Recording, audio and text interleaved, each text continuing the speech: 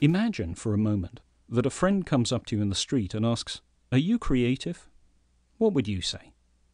Hopefully, this time you could tell them that not only are you creative, but so is everyone else. You might also tell them that with a bit of practice, anyone can turn this natural ability into a powerful problem-solving machine. And of course, practice is the key word. We've covered a lot of things in this series, and so to wrap up, we want to give you a quick test to make sure that it has all sunk in. Ready? Here we go. Are you still carrying a notebook to capture all of your ideas? And much more importantly, are you filling up the pages with lots of thoughts, ideas, and problems to solve? Hopefully, you're quite impressed with your own creative powers. Keep capturing those ideas. Next, your friend comes to you with her latest great idea, engine oil flavored milk. How do you initially respond to her idea? Are you able to relax, listen, and understand without judgment? When coming up with new ideas, are you able to separate the divergence and convergence?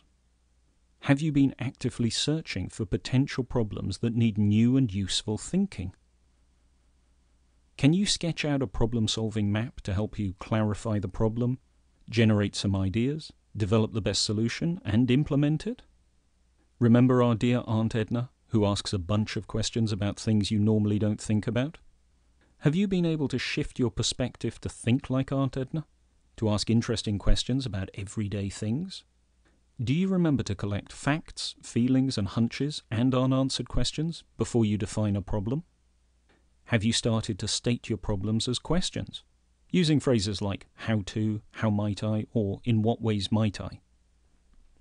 When someone approaches you with a problem, do you ask the questions why and what is stopping you to help clarify what the real problem is? Are you able to identify what type of problem you're dealing with, be it an action problem, a planning problem, or an invention problem? Do you know what tools you would need for each type of problem? Do you remember what SCAMPA stands for? Have you been organizing your brilliant ideas by using hits and putting them into categories? Do you remember the prioritization tool called card sort that helps you select the best ideas? Have you been able to positively evaluate and strengthen an idea using PPCO? When given a planning problem, do you know how to create an action plan?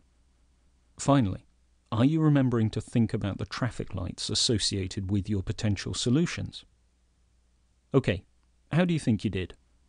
If there are any questions you're not sure about, then you might like to spend a few minutes reviewing the programs or the workbook. And apart from that, all that is left is for us to thank you for your attention and to encourage you to tell other people about the magic of creative problem solving. Thanks for listening.